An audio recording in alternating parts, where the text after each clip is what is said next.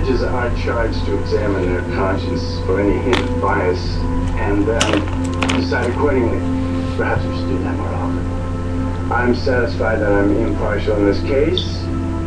Your motion is denied, Miss Novak, but I do thank you for your candor. Opening arguments tomorrow morning. You ask an egomaniac to recuse himself? He as much as told the defense that if they waived the jury, he'd acquit. You're reaching with the attempted murder charge, Miss Novak? What the hell is that? It's a tactic. He's trying to get you to plead out the case and make his life easier.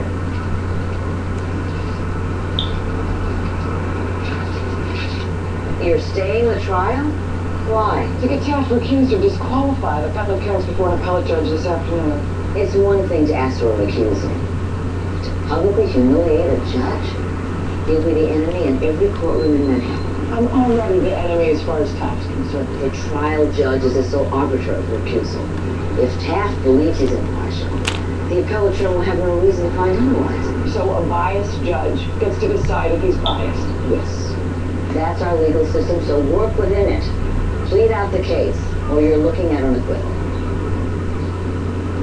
That news travels fast. We have to plead Karen Campbell out, Elliot. I have no choice. Don't be so sure. Records of the agency that Campbell's used to adopt Alexis. Karen tried to give her back. When? February of this year, 6 months after they adopted her. If she loved her so much, she wouldn't hurt Alexis Bull. Is he Taft trying to throw this out? I was feeling overwhelmed with the twins. I admit that. And I'm embarrassed that I could even think about giving Alexis to someone else.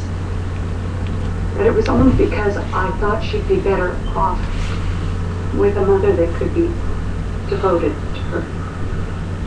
Then you couldn't do that. No. And if I'm guilty of anything, it's of not being able to keep my eye on her all the time. After you discovered that Alexis had gotten into the detergent, how did she act? Fine. Until she threw up. But my other daughter had had the stomach flu the week before, and I had just thought that she caught it. And then she passed out. She turned blue. My husband came home from work and we rushed her to the hospital. Thank you, Mrs. Campbell. Your witness.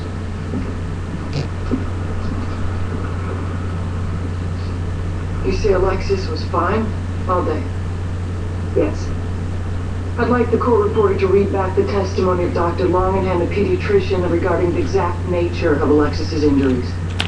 Dr. Longenhand, the victim suffered pneumonitis from vomiting and then aspirating the cleaning solution, causing her to slowly suffocate.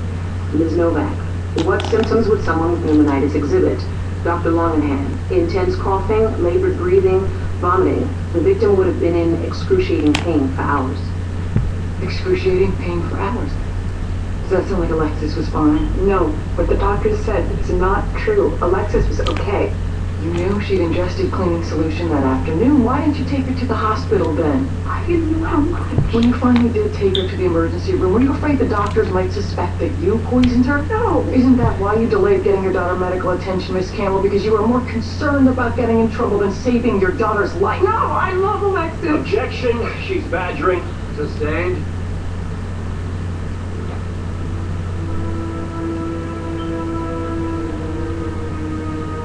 Nothing further.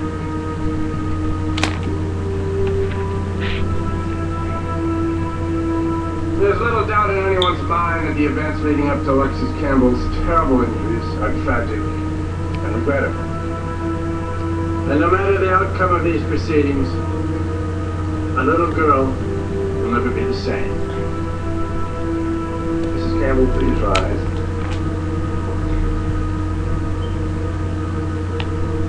After considering all the facts and weighing the importance of the witness testimony, I find that there is a single piece of evidence that is paramount throughout this trial. And that is the fact that you love your daughter.